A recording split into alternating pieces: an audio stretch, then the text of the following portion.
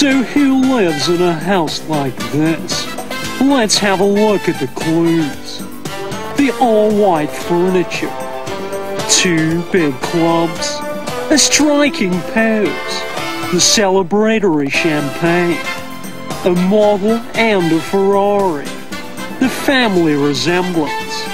And is this the Last Chance Saloon? It's over to you.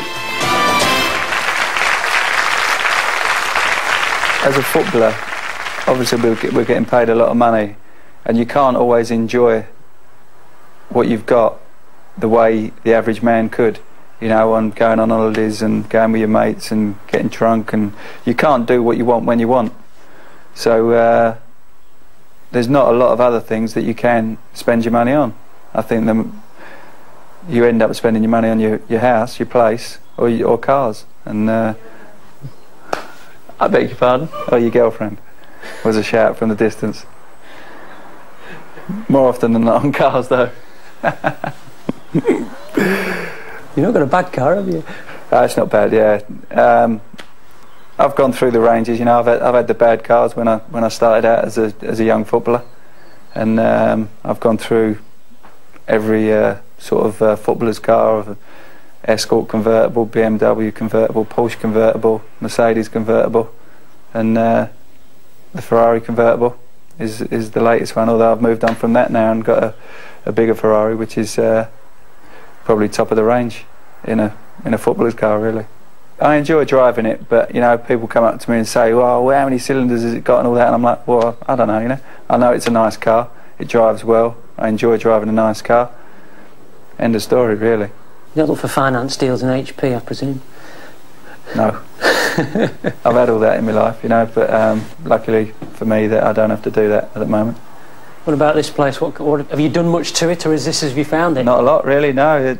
This is very much how it was when I moved into it, and I don't think it's until we moved back to London, and we've got a few ideas between us on how we'd like our house eventually, but there's no point in doing anything to it when we don't know how long we're going to be here, so just wait till we get our place in London and make that look nice and homely the way we want it. So like domestically? Really good, actually. He doesn't like to do anything, as in, you know, hoovering and all that sort of stuff. We have people to do that because I don't like doing it either, unless I really have to. But he's really tidy, actually. He's really tidy and he makes really good pancakes. So I can't complain. When Teddy signed after Eric's departure, it seemed only a matter of time before success would follow. But when United failed to register that first season, Big Teddy knew he was in for some fearful hammer. There's many a footballer that goes through their career without winning medals. You know, it's just that I left Tottenham and the Arsenal supporters latched onto that, and what with them winning everything the year before, you know, they made it a big thing. It used to make me laugh that I'd switch on the TV maybe to watch Arsenal play against, I don't know, Newcastle, and Bergkamp or Overmars would be strutting their stuff, and the way they do it so well as well, and all the Arsenal crowd could sing about was, oh, Teddy went to Man United and didn't win a lot. Nice to rub it in the face of a few Arsenal fans there, wasn't it? Yeah, of course, yeah. I've got a few friends as Arsenal fans, and it's always nice to just mention the treble here and there, you know, just in mid-conversation. Just stops them, you know, in full flow. Have you had an interesting football? Who have you supported over the years, whoever he's played for? No, I've been a Tottenham supporter. And she still is. And I still am. But I don't sing the songs, which I think is very... We have quite a bit of banter about the situation, you know. We know the team is playing very well and the goals are going in, and you know, we just look at each other if things aren't quite going right, and it's like, what do you think? Is it me or you today? You know, are you going on? Are you going to try and rescue the team, or is it me? Or, you know, so there's a little bit of banter even on the bench. It's funny, isn't it? The 2 European Cup final scorers still sat on the bench.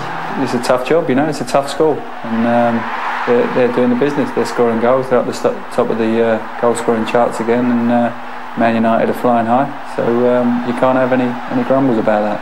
Would it be your wish to stay here? I have pros and cons about that situation, but some days I wish that, some days I don't, and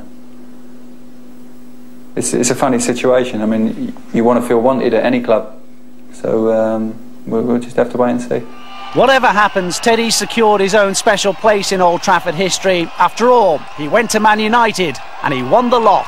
It brought tears to my eyes when we came down Deansgate. It was a good enough turnout anyway, all the way to Manchester City Centre. But when we actually got there and saw the amount of people that were there, it really was overwhelming, and it will live with me forever. The good thing is now I've actually managed to stop him sleeping in his medals. He doesn't actually have to wear them to bed anymore, which is one good thing, I suppose. So you think? You don't check down the lid. Jingle, jingle.